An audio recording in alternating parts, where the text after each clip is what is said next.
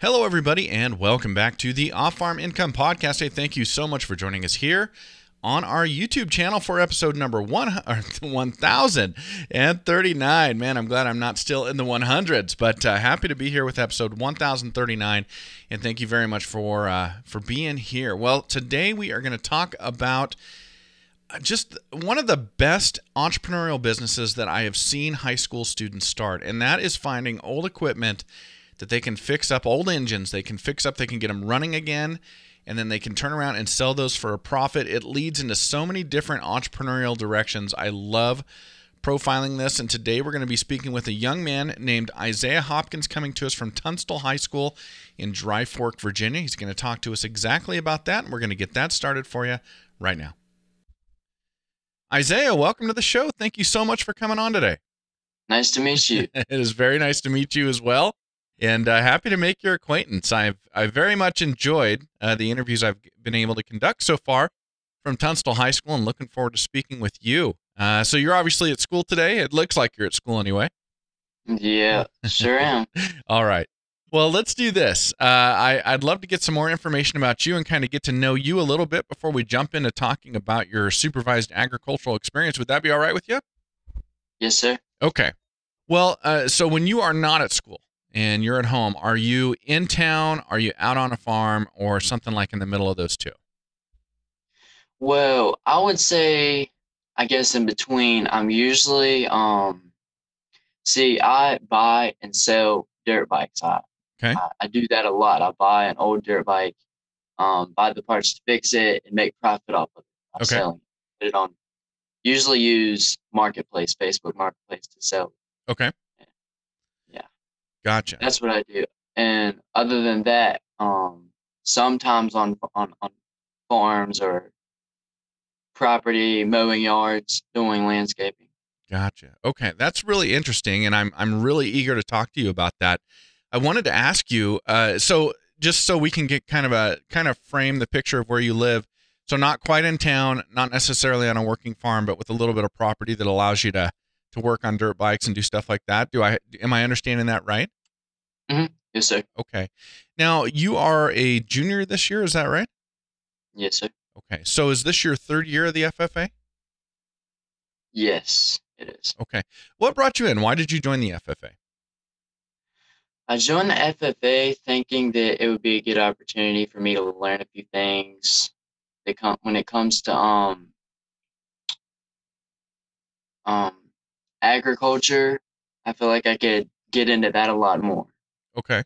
because I feel like in the future I may go from just mowing yards to more on the agricultural side with livestock and stuff. Okay. Interesting. Well, how did you even learn about the FFA? How did you know it was an option then that it existed? Well, it all started back in, I think, 6th or 7th grade when I had a couple of my teachers recommended me to go into the FFA, and I was kind of iffy about it, Mm-hmm. and I ended up joining 3 years ago. Okay. So Mhm. what did the teachers tell you? Like, why did they think it would be such a good fit for you, and why were they encouraging you to do that? Um, because they knew that I lived on somewhat a farm, and I Mm-hmm. was always outside. I was always trying to find something to Okay. do, keep myself occupied on the outdoor side instead of indoors. Okay. So they convinced you to join, but you've stayed in it. You're just wrapping up your third year in the FFA. So what has it been about being in the FFA that you've liked that you keep coming back? I think I think it's the fact that um it's always something new. It's always something new that you learn when you come into the FFA. Um, whether it has to do with livestock or even just like plants, Mm-hmm. greenhouses, um, like like owning a nursery. That's something I've always thought about trying to do is starting a nursery Is that right? business. Oh, very interesting. So not only the mechanical side of things, but you like the kind of getting your hands in the dirt side of things. Yes, sir. Yeah, very cool. Well, that's really interesting. I wanna get to this business you've got going on restoring dirt bikes because I'm fascinated by it. Let's do this really quick. I'd love to acknowledge your FFA advisors. How many do you have there at Tunstall? FFA advisors. Yes. Um, I'm not sure, but I think two. Two? Well, who are those folks? I'm pretty sure Morgan Washburn and Jessica Jones. Awesome. Well, thank you so much for acknowledging them. Well, Isaiah, let's talk about your supervised agricultural experience. So I know that you had described it as kind of fixing up and reselling dirt bikes. Is there a name for this business, or tell us more about this and what you're doing? There isn't a name for the business exactly. I haven't taken it to that extent. I feel like it's a good way for me to make profit.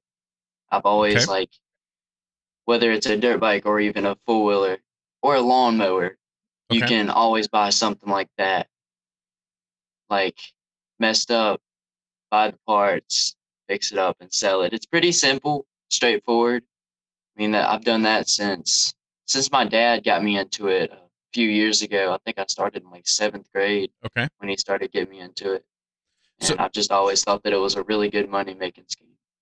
it is a really good money making scheme. I like this idea. So, your dad got you into it. Did he give you your kind of teach you initially how to work on motors and do things like that?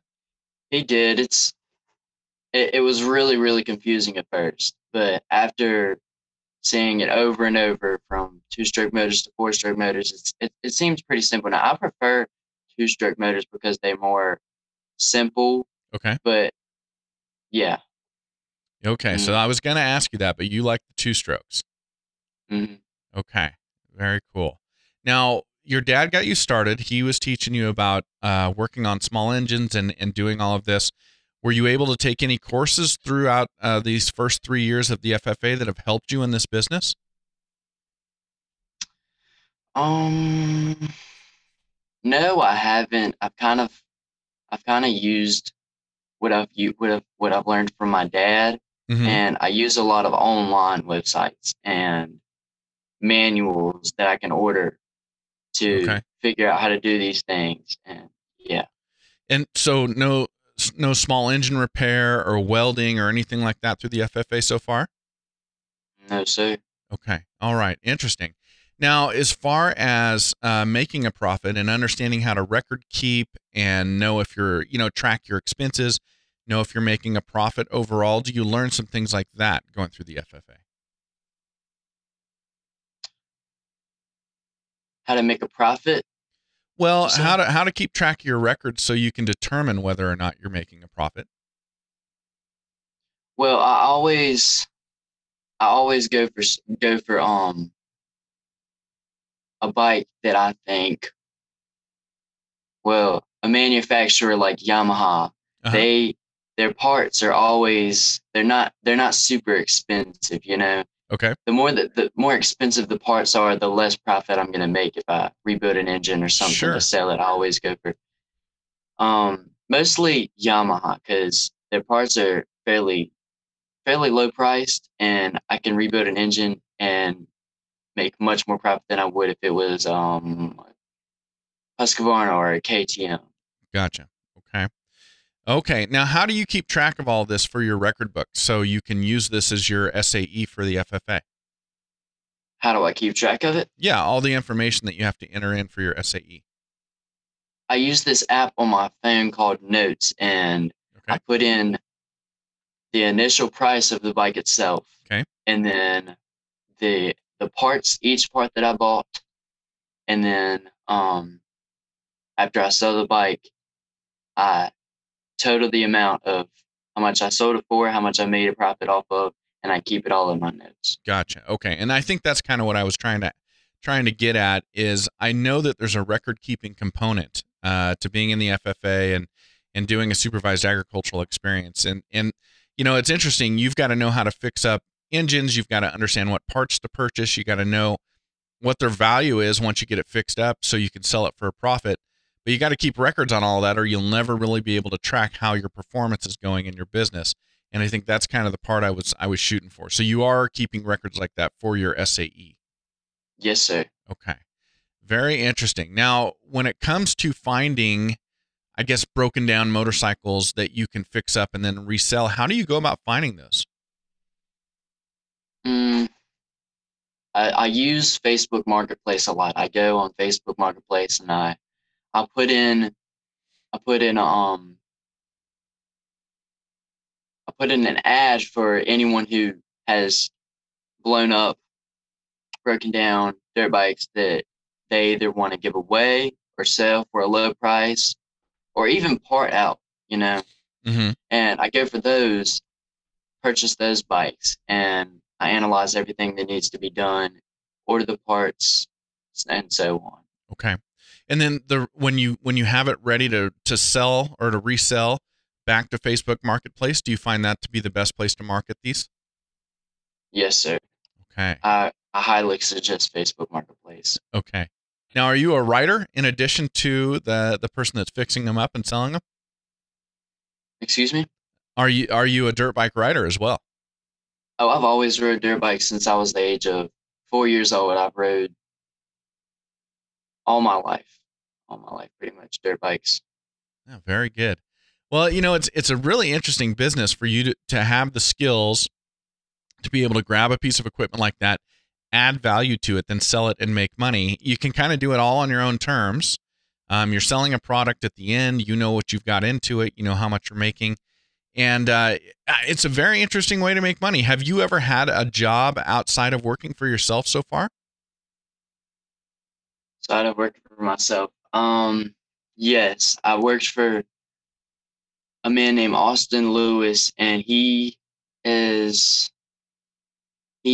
don't know the name of his business. He puts in bids for certain places like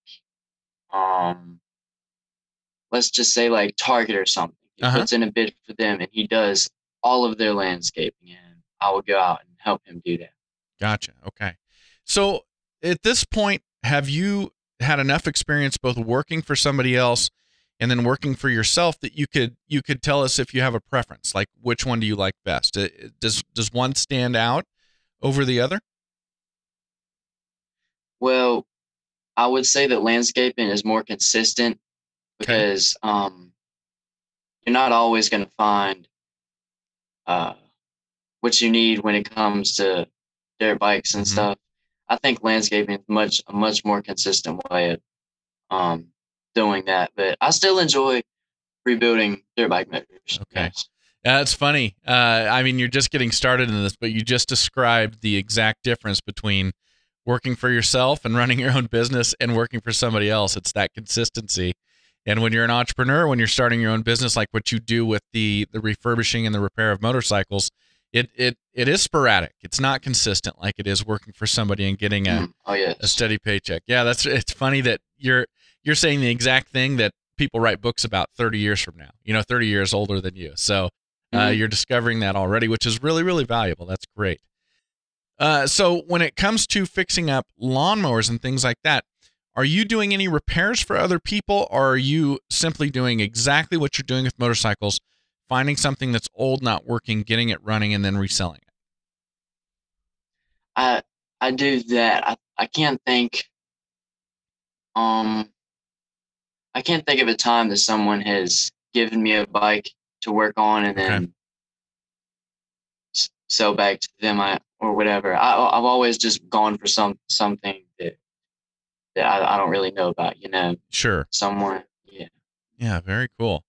Well, so Isaiah, at this point, you're just wrapping up your junior year of high school. You got 1 year to go. Are you going to continue with the same supervised agricultural experience for your senior year?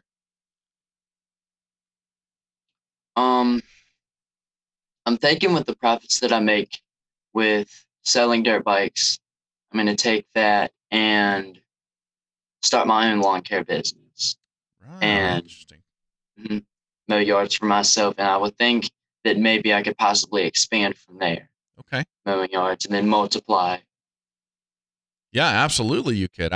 I not that it's all about money or anything like that, but as I interview FFA students all over the country, I've interviewed probably 4 or 5 American Star winners in entrepreneurship or agribusiness, and they've got incredible lawn care businesses. I mean, they've got employees, they got multiple vehicles. So you're absolutely It's a right. great business to get into. Yes. Really is, and it can expand really, really fast, really big, and it can be a really, really successful venture for the rest of your life if you want it to be. So, yeah, I think it's a great idea. And speaking of that, I mean, you'll graduate high school in just a little bit over a year.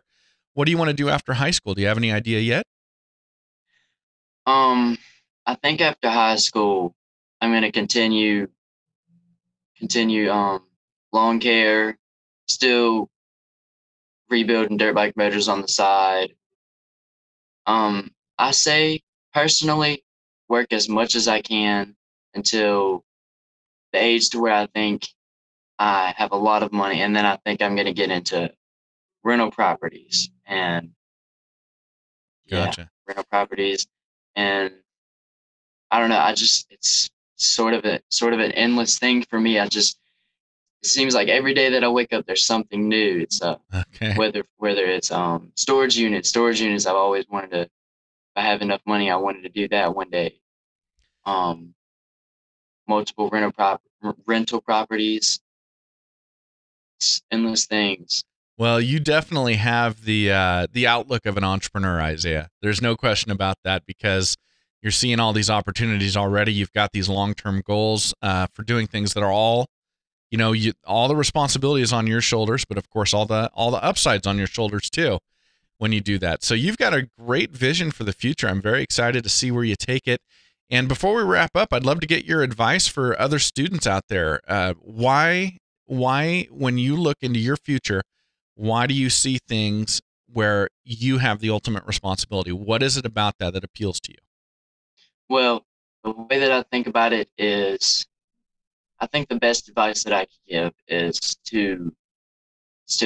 I would say, go your own way. Don't follow behind others, but lead your own path. Come up with new ideas. Think of something that you don't think that anyone else would think of, and stay in that direct path instead of going off and into traffic, if you know what I'm saying. Absolutely. I love it. Well, Isaiah, this has been great. Thank you so much for coming on today. All right. It was nice meeting you. Well, thank you for being here, everybody, and thank you to Isaiah Hopkins for coming on the Off-Farm Income Podcast today. Hey, we would love it if you would click that subscribe button and become a subscriber to our YouTube channel here. And also, we would love to have you as a follower on social media. You can find us on Facebook, Instagram, Twitter, LinkedIn, as well as Facebook. Did I say all of them? I think I did. Everybody. Hey, as always, until next time, enjoy your journey to the ultimate lifestyle business, agriculture.